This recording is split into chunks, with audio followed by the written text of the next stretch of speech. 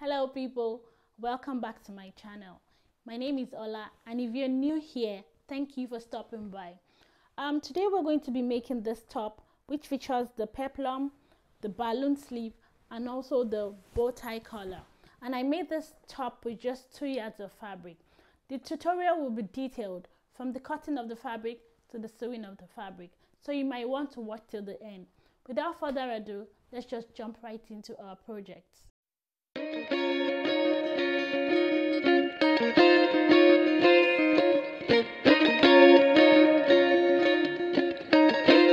I will be using my basic bodice pattern and my sleeve pattern for this top.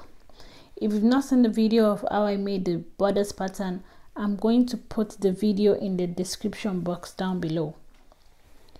So I'll start by cutting the pattern from the waist, and remember to tape it back after cutting because you will need it for other projects.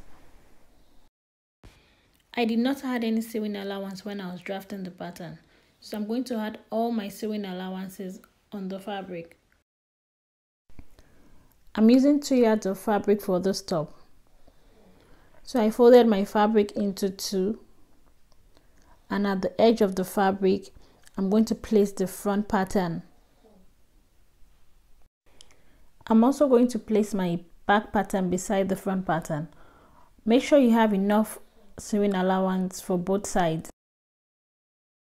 Pinning my pattern to my fabric will help secure both together, and this will help me to cut properly.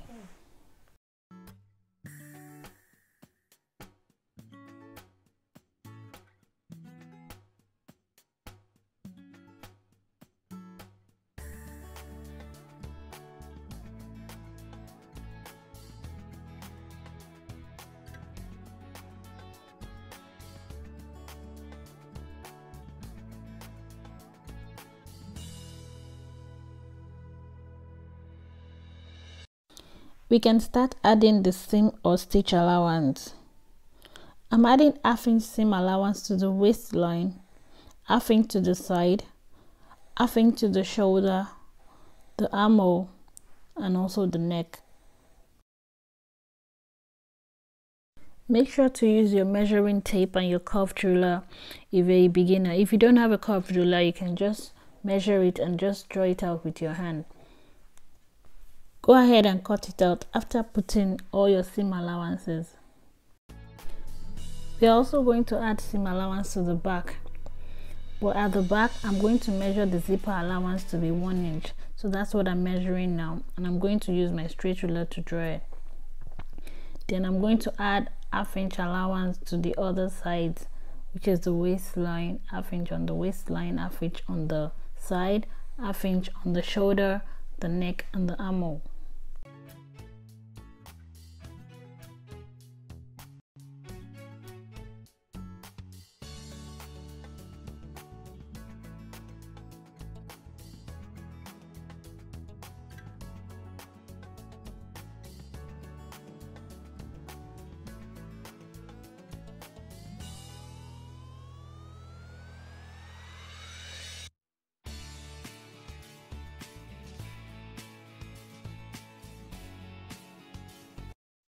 I'm extending that leg, then I'll cut it out.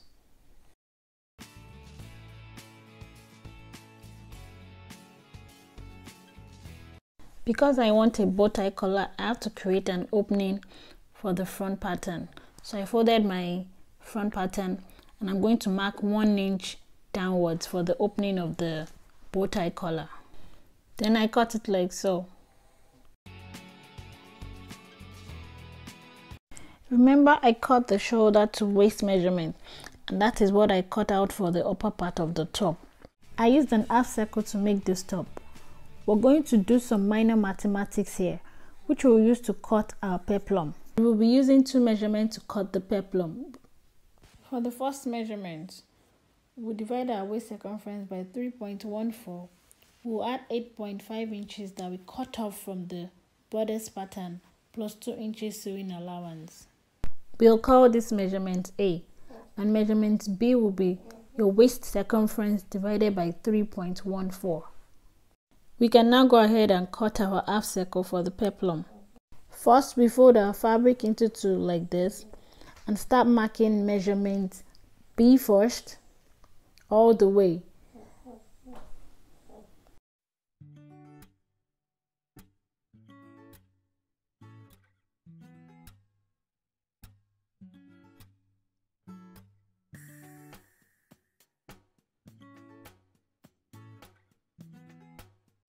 Then I went on to mark measurement A, then I cut it.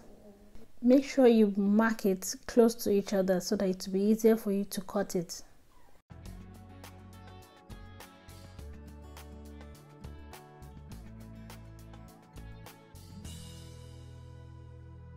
Connect the marks, then cut the fabric out.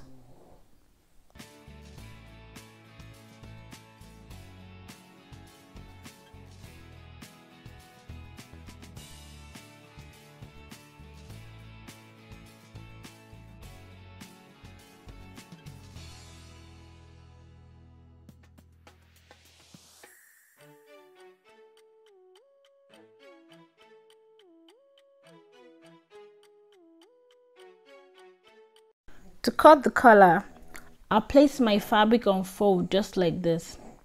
The length of the collar and the wideness depends on you, so you can make it as long as you want and as wide as you want. I measured 1 inch at the edge of the fabric for the zipper opening, and I also went ahead to measure 8 inches. These 8 inches will be the part that I'm going to stick to the neck of the fabric.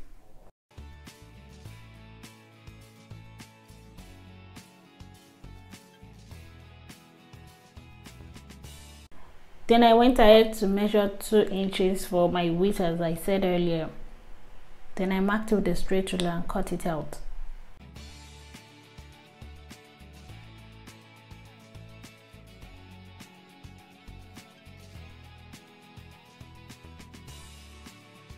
I also cut the end of the collar diagonally just to give it a nice shape when I tie the bow.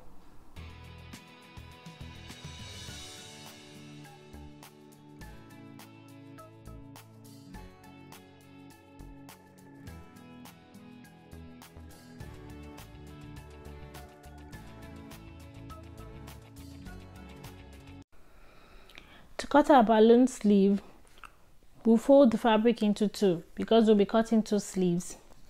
Then I place the pattern on the fabric and pin both together to secure it. Then I marked 5 inches at the crease line, and why I did that at the crease line is because I want to know the center of where my sleeve is. I also want my sleeve to be longer.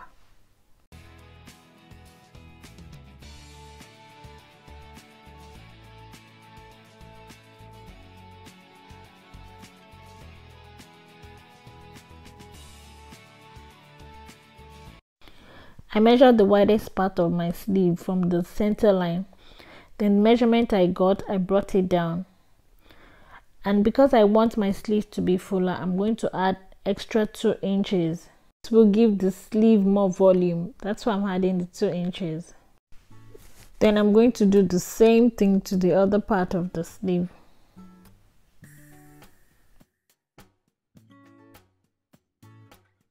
Then I added half-inch sewing allowance to the 2 sides and also to the cap height. Then I connected all together. Now our sleeve is ready. We can cut it out now.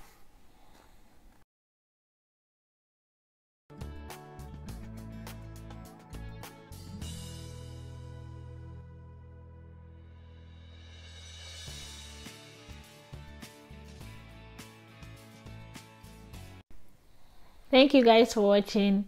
Be sure to subscribe if you've not done so. Also put up your notification bell to get notified if I put up any new video. I'm going to be stitching the pieces together, so you might want to stick around to watch it. See you in the next tutorial. Bye.